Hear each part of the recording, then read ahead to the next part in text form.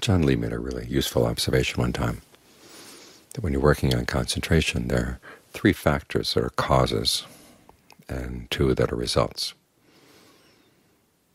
The causes are directed thought, evaluation, and singleness of preoccupation. In other words, you keep directing your thinking to the breath, and you evaluate it. How does it feel? If it doesn't feel good, you can change it. You can change the rhythm of the breathing. You can change how you conceive the breathing. Where is the breath coming in? When it comes in, which directions does it flow in the body? And are the different flows of energy in the body working together, or are they working at cross purposes? If they're not comfortable, if there's something wrong with them, what can you do to change them, either in the way you think about the breath or the rhythm you give to the breathing? Try to get to know this energy as clearly as possible, and try to experiment with how you can make it really comfortable right now. And as you do this, the mind should get more and more absorbed in the breathing, so that it really does feel you are just with this one thing.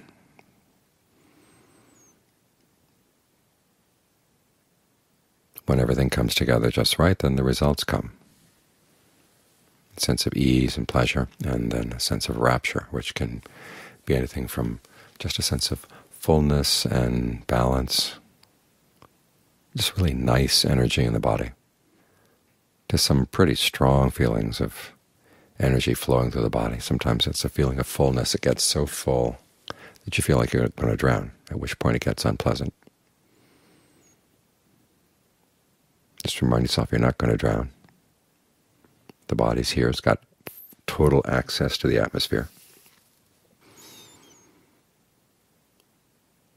Let everything come to balance. It's important that you focus your primary attention on the causes. And as for when the results will come, don't set up that expectation. Just do the work. Try to get absorbed in the work. Try to get interested in the work for its own sake. And then when the results come, you're not going to be thinking about whether they're quick or slow. They're there. And you stick with the work. The more absorbed you can get in the work, then the less likely you are to try to grab onto the results and leave the causes and then find yourself with nothing. So we do know that the work we're doing here has results, but you can't focus on when you're going to get them. If you're going to set up an expectation, set up this expectation. There are going to be problems that you're going to encounter, but you can expect to get past them. That's a helpful expectation, because sometimes we come to the meditation and we're pretty discouraged. We've been meditating for a long time, haven't gotten the concentration we want. Here's one more hour here, and it's probably not going to work. That kind of expectation doesn't help at all.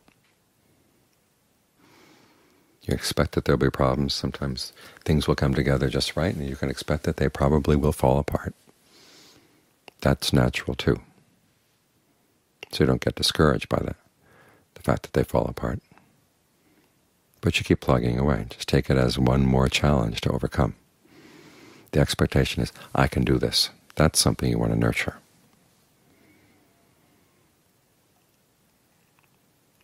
And as for how long it's going to take, don't make that an issue. Think about how long samsara is. It's a lot longer than this path.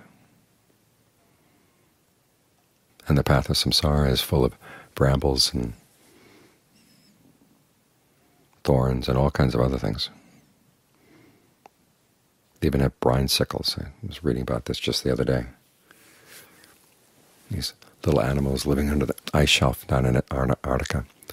The water temperature is pretty constant year-round, and they're adjusted to it, and everything is fine. And all of a sudden this stream of super salinated water comes through a crack in the ice above them, and it comes down so fast.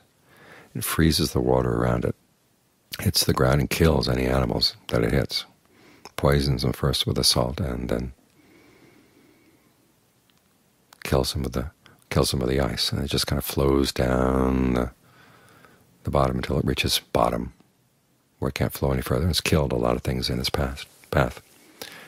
Samsara has things like that, fingers of death coming out of the sky. Whereas the path we're practicing doesn't have things like that. You may encounter obstacles that you don't expect,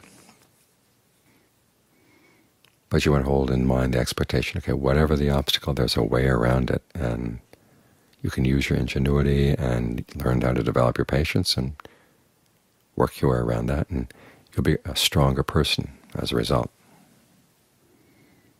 Encourage that expectation. The other expectation that you want to discourage, of course, is when things have been going well and you just assume that they're going to go well without you having to do much to maintain them. That kind of expectation sets you up for a fall. And don't expect that simply by following the instructions without thinking you're going to get anywhere. John Fuang had a student one time with very strong powers of concentration. At one point he said this, of all the people he'd ever taught, this one woman had the strongest concentration he'd ever seen. But she expected that by doing an hour of concentration practice every day it would automatically make her anger go away, and then she was very upset when it didn't go away. And he had to explain to her, well, you also have to use your ingenuity, you have to use your discernment as well. And she thought that the discernment would come immediately from doing concentration. So that kind of expectation is something you don't want to touch. You have to carry the concentration into your daily life and then notice what disturbs it. And try to use your ingenuity to figure out, okay, what's the problem and how do I get around it?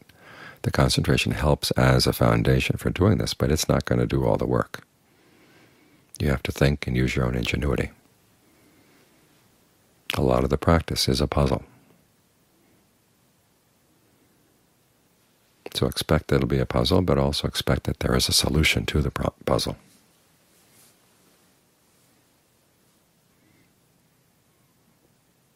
And stick with the causes. The Buddha talks about desire as a useful factor in the path, that it's one of the basis of success, and it's part of right effort. But the desire has to be focused on the causes. Dogen, the Zen monk, has an interesting passage where he talks about how the development of the path is the same thing as the realization of nirvana, or the cessation of suffering. In other words, he talks about the duties with regard to the Four Noble Truths and says that these two duties are actually the same thing.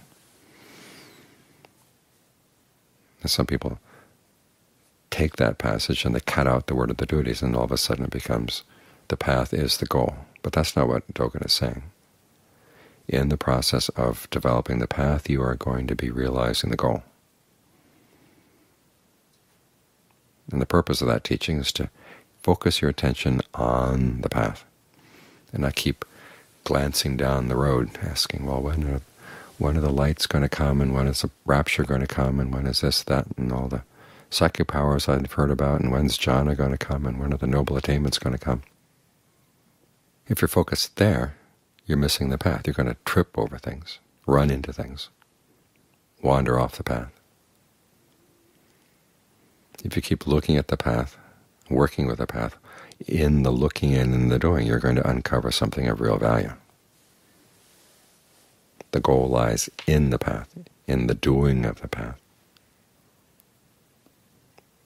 You keep this in mind, you keep your focus right on what you're doing. Keep your focus on the causes. Keep your desire focused on the causes. You want to do the causes well.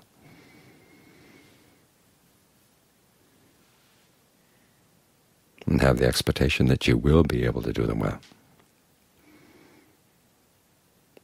But don't measure the path against the calendar. Sometimes people say, I've been meditating all this time and I haven't gotten the results I want. Maybe that the obstacles in your path may be different from the obstacles in other people's path. The fact that you're working with your obstacles, that's the important thing.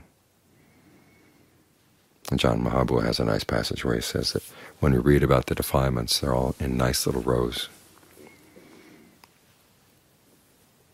But when they come up in the mind, they don't come up in nice little rows. They don't come up in the same order that you would read them in the text. They come up willy-nilly. And so you have to be the kind of meditator, the kind of warrior who's able to take on whatever the enemy throws at you at any particular time, without expecting that it's going to follow some rational step-by-step sequence. Things come out of left field.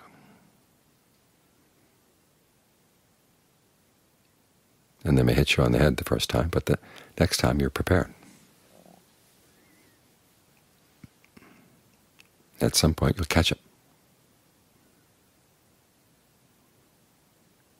That's the expectation you want to keep in mind, that whatever the problems, you can do them. Now the problems themselves may be unexpected, and the amount of time that it takes may be unexpected, but don't let that be an obstacle.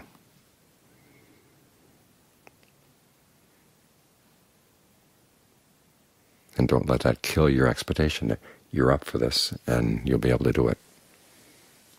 When is not the issue. The issue right now is what obstacle are you facing right now and how you're going to get around it.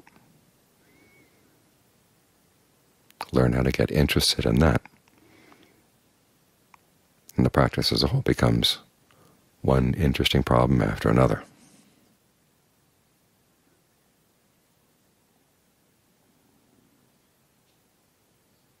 And each solution gets you that much closer